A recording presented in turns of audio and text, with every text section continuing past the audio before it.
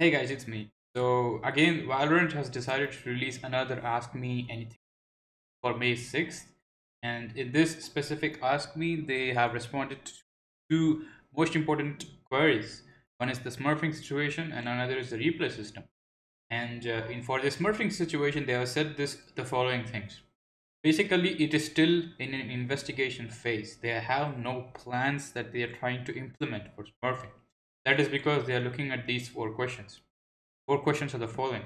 How do we identify smurfs in our systems and how often are players running into them? Keep this in mind, okay? Why do players smurf? Is there a need that isn't being met that is forcing players to smurf? What changes do we need to make in order to smurfing? These four things are the questions that they're trying to tackle right now. And they feel like there are smurfs of two kinds. One is the good smurf who is actually trying to play with their friends and not really trying to smurf with the bad intent. They are the and there are other smurfs called bad smurfs. Those guys just make smurfs because they want to play purposefully against low rankers and dominate against them. So that's a bad intent. They feel like they want to solve the issues of both the good Smurfs and the bad Smurfs, and they don't want to punish the good Smurfs too much. So that's what they're looking at here. As you can see here, for example, we have noticed that a big chunk of Smurfs do so with no malicious intent, trying to play competitively with friends outside of their rank, whereas there may still be a minority who create Smurf accounts with bad intent. So once they can fix the issues for both the good Smurfs and the bad Smurfs, only then will they have some plans that they would like to implement. So for now, if they are just speaking about it, they have no plans to implement. So that's the Smurfing situation.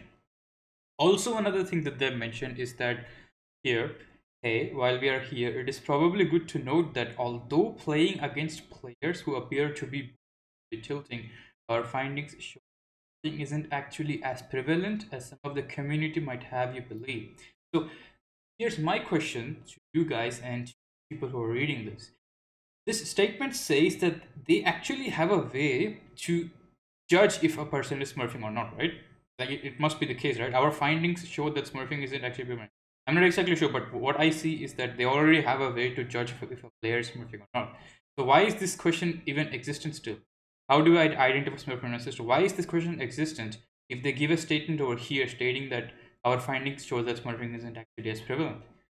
That doesn't make sense to me, and that kind of misleads the community in my opinion. So they need to be a bit more clear regarding these two big statements.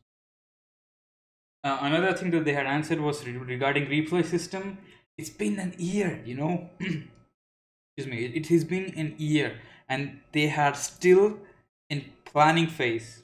There will be no updates yet.